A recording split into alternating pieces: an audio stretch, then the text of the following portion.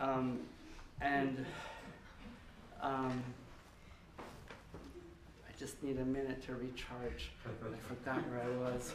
So, so I tried in picking things here, tried to pick things that I read and I saw initially as abstract, and then I went into later as I saw the figuration in them. And I think because I'm trained as a figure painter, I see everything as figurative. But I try to start with, first start not knowing what it is. Like when you look at a picture and you go, there's a kid at the academy who I think who's a wonderful painter named Michael Cervo, who Michael Gallagher knows. And a friend of mine came over and saw his paintings and said, wow, that's like, it's nothing. And then you look at it and you realize it's something, and then it's nothing again. And that nothing is very, very important. And that's what I want in my own painting. I call myself, though, because I was trained as a figure painter and cast drawing and all that stuff, that I always say without my glasses on, I'm a nearsighted realist.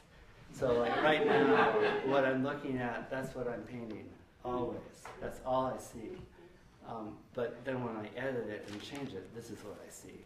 And I go, oh, and take them off again. So, and I think we all paint what we long for, or we find what we long for, and what gives us pleasure.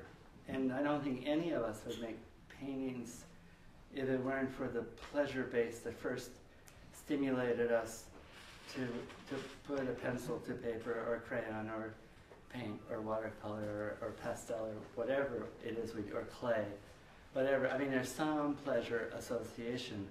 I think that gets over-intellectualized too often with almost all people I know and with most cocktail parties I've ever been to. And I think it's really important to stay in touch with the pleasure base in your life. And so no matter how you paint, I think it's really important to understand why. And why, and this is where I always lose people. I can see from your expression that you don't believe me. Yeah, that's a great expression. It's a bird, right? Brewer, right. Yeah. Well, I'm a representational artist too. I draw and paint. I don't think you can be abstract unless you know how to be realistic to start with.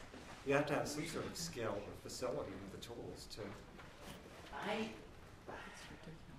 I used to feel that way, and I'm amazed at how much my feelings change. But a long time ago, somebody said to me that there's no morality in making a picture.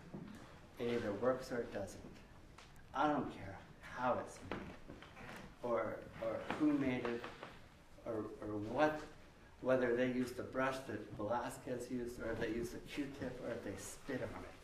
If it works and it feels felt when I look at it, if it stimulates those frontal lobes.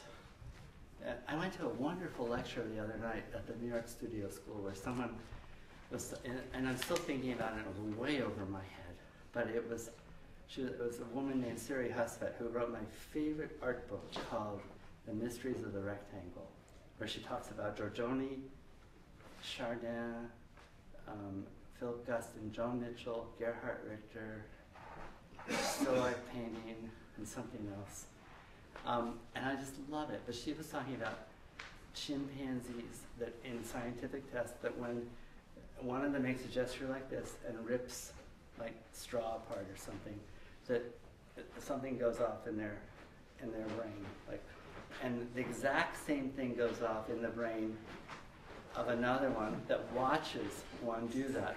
So, and then the point was making visual stimulation, how you see and what happens in your head when you're seeing. And then there was also a study, she said, and this is I'm giving you really the kindergarten version of this, but that when someone looked at a painting of Michelangelo's Sistine Chapel, the expulsion from the Garden of Eden, where Adam is the gesture of his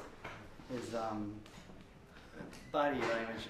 When you look at when a man and woman look at that, they get the same, whatever it's called, you would know, that happens when you make that gesture in a genuine way.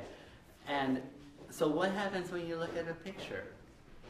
Like, what are you really seeing? And sure, if you look at a representational painting, yeah, with the Michelangelo, yeah, that happens. Something also happens when you look at abstract painting. As a kid, I had to go to ice skating class and ballroom dancing class. From 3 years old on, I wore a little suit and skates. I hated it. I hated it, hated it. And I've never done it again. But there's something about that movement and fluidity of movement and differentiation of speed. In one floor, a contained space, whether it's an ice skating rink, a ballroom, or a rectangle of a painting, that I want to have that fluidity of speed. And that's something I look for. It has nothing to do with abstraction or representation. I mean, it can exist in, hopefully it exists in both. And if it doesn't, usually I'm flummoxed, and if I'm flummoxed, I try to figure out why. And if I figure out why, I try to figure out whether the painting works, whether or not it mirrors what I'm looking for already, because most of us only see what we already know. But I'm always trying to see something I don't know. And then once I get too far out on a limb, I run back to what I know. That's it. Mo's on the floor now.